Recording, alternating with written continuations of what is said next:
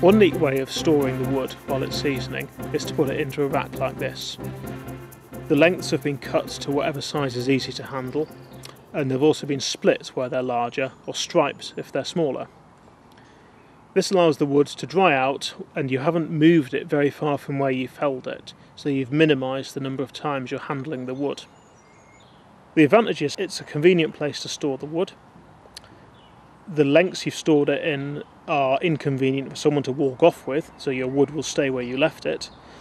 And you haven't chosen the size yet. So if a customer comes to you and says, well, I want my wood 12 inches long or 15 inches long, you can measure that out and cut it to exactly the length you need. Same if you're using it at home. Maybe you try one length one year and find that it wasn't so convenient, and next year you can just go back and cut a different length. You can leave it in this rack for as long as you need to season, and then you can come back maybe the following summer, maybe a couple of years later, and using a chainsaw with a bar long enough to reach through the whole stack, you can cross-cut from the top right the way to the bottom, producing 20, 30, 40 logs at one go. And if you've got your trailer part next to it, it's very, very quick to load.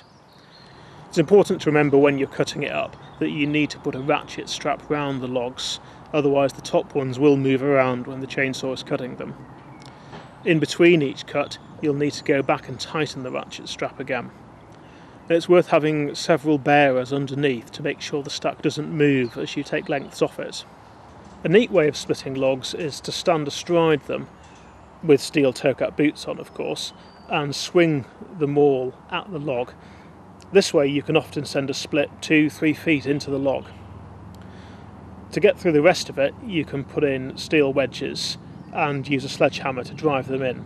This way you can split the log while it's in a 6 foot, 8 foot, 10 foot length, and then add that to your stack. It's often quicker to actually split the wood at this length rather than cross-cutting it into small lengths first and then splitting it.